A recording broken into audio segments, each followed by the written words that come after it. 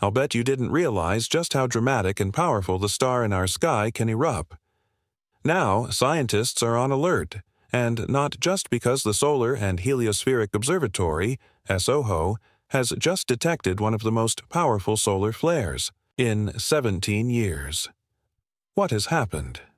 And why is that important anyway? The star that provides us all with life and heat could trigger an inferno on our globe in the near future that would affect us all. Days of power outages, complete breakdown of communication networks, and great displays of color in the sky. That would be a real nightmare and possibly an end-time scenario for our entire civilization. On December 14, 2023, the Earth experienced an astounding astronomical event, the large solar eruption of the last 17 years.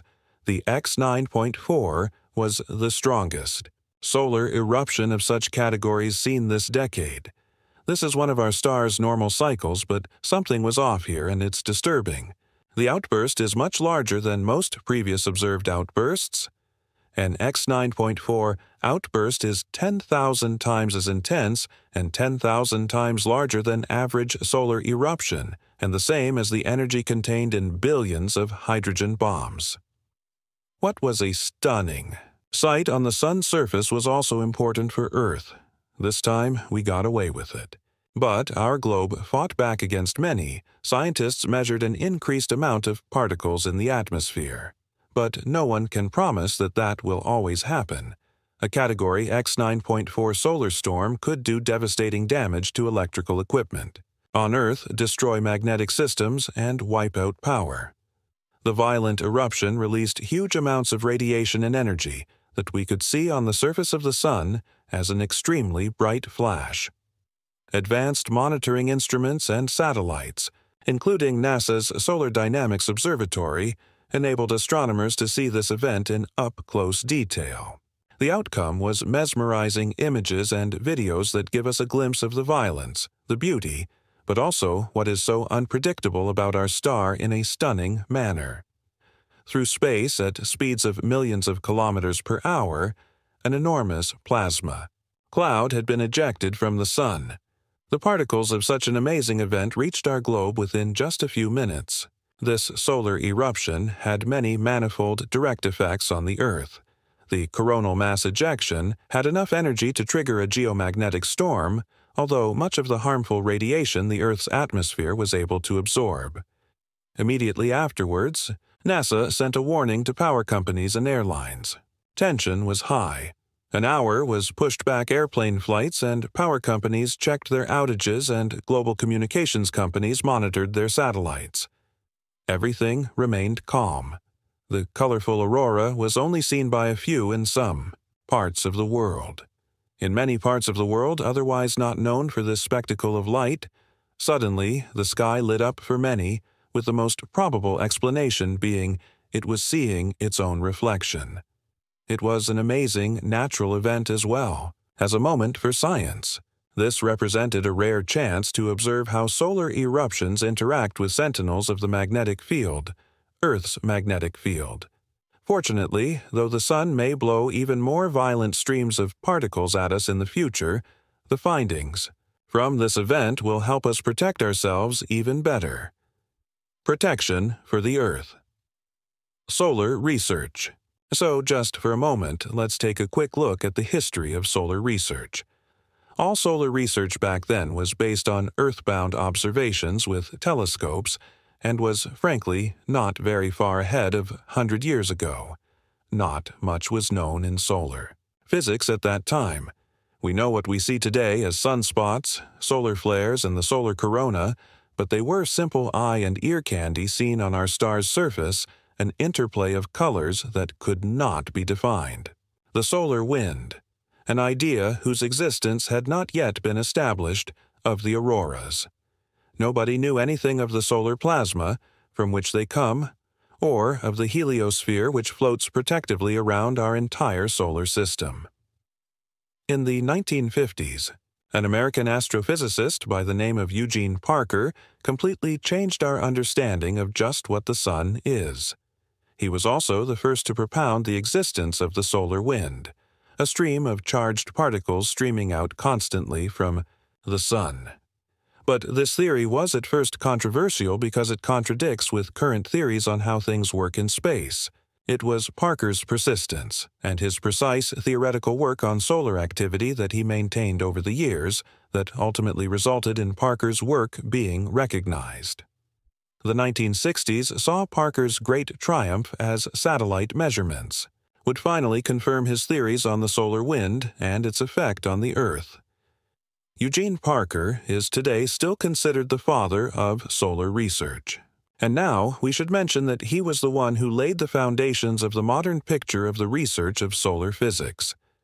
Without him, we today know much more about the enigmatic interplay of the Sun with interplanetary space, about the impact of solar storms on the Earth, and, heaven help us, we may owe our survival to him as a whole. Modern civilization could have collapsed due to the same. We're, after all, very interested in our knowledge of the Sun and violent eruptions, which are critical to protect space travel and to predict space. Weather that can impact satellites, communications, and power grids on Earth. Our Sun, nourishing and deadly. When we think of the Sun and sunshine, do we immediately think of a lovely warm day, flowers, and light? We basically all have a positive relationship with the Sun, and that's most of us.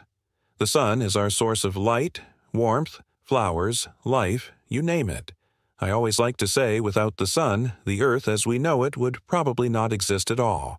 Without this very star, the Sun is the galactic heart of our solar system. Since our Sun is a rather small star and medium luminosity, on a cosmic scale this is relatively a small star. But the star is a monster of a power reactor. It's huge, so huge that 1.3 million Earths would fit inside it, and its mass counts, for more than 99.8% of the total mass of our solar system. In its core, where heat exceeds 15 million degrees Celsius, unimaginable nuclear fusion occurs where hydrogen becomes helium. What they release in energy is an amount dwarfed by anything on Earth. It's the fuel that fuels life and keeps the Earth in perfect balance. Sun is not only a source of light and warmth, but also a symbol of hope and inspiration. Our ancestors found it sacred. In many civilizations on Earth, the sun gods have always been the highest, and the greatest rulers of this Earth have selected the sun as a symbol for denoting their power. Its rays reach into the darkness, flinging color at our world, and meddling with the Earth's elusive weather and climate systems. The brightness of the phases and the darkness which determines our lives. The sun rises and we rise up, and when our star is dying light, it may go to sleep. The sun, however, is so much more than that. It's a wild and wacky body in spastic activity, whimsy, and flux. So, close to the sun, SDO, SOHO, and Parker Solar Probe. Have you ever wondered how difficult it is to study the sun? I know what I'm talking about if you've ever tried to look at the sun directly.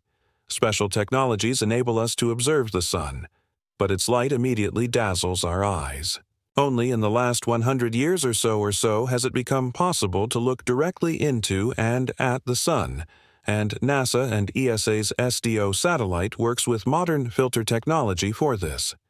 This means we can see the sun's surface look in green, blue, or even red.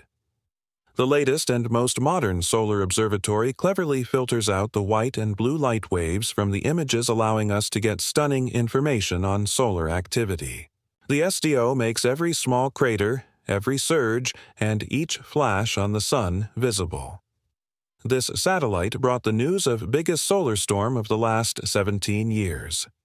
Yet, we need to be grateful for this modern technology, and the SDO for sure will warn us of devastating solar storms in the future. Eugene Parker, the solar pioneer, managed to live to see the solar probe that bears his name leave to explore its beloved star. The Parker Solar Probe will become the first man-made object to come closer to the sun than ever before. The probe has made 2 close flybys of the sun before it launched on August 12, 2018, and now does so before it launches. And it's another pioneering technological leap and is designed to fly directly into the Sun's corona. The parts that are closest to the Sun get hotter still than in the visible surface of the Sun because of sophisticated cooling and shielding technology in the vicinity of the Sun. Parker Solar Probe plunges past the high temperatures of as much as 1,377 degrees Celsius in the Sun's corona, collects measurements, sends us pictures, and even recordings of what make up the infamous solar wind. Already revolutionary is the Parker Solar Probe's first batch of results, with much more ahead over coming years as it opens new windows into the orbit of the Sun's corona and the outer part of the solar atmosphere. SOHO, the Solar and Heliospheric Observatory, which is operated by ESA and NASA, is the third in the group. Currently, it is observing events on the Sun from the first Lagrange point of 1.5 million kilometers from Earth. SOHO has also found more than 3,000 comets and protects our planet from cosmic surprises. It's imminent, a devastating solar storm. These solar observatories have told us a great deal about the Sun. It's good news, but it's bad news, as we know the Sun is often prone to violent activity, exactly the kind of thing that might pose a significant challenge to our civilization. If this massive event happens, power grids around the world will fail within minutes. Electrical equipment could spark, and no equipment would be able to react reliably with fire. Isolation would be caused by the collapse of communication systems. It is possible nobody would call America to ask what it's like there. Cell phones and smartphones would be dead, the internet would be gone, electricity would be gone, supermarkets could not open, air traffic would collapse. Banks could no longer dispense money because money dispensing ATMs would be sparking as well. Don't believe it? So, didn't it happen already once? There was, in 1859, a massive solar storm that knocked out the first electrical systems. These were new, of course, which put early electrical systems out of commission. The telegraph lines were quivering and the stationary equipment flashed. Sparks. The sky was broad daylight and you could see STHs of red, orange, and yellow light. The insulations were disabled for several weeks, with first use of the insulations again being about a week later. At the time, only one British researcher found the true connections. It came to be known as the Carrington event, recorded in the history books in his honor, and a storm like this could strike the Earth at any time. Subscribe to the channel. We've got a lot more great videos coming your way.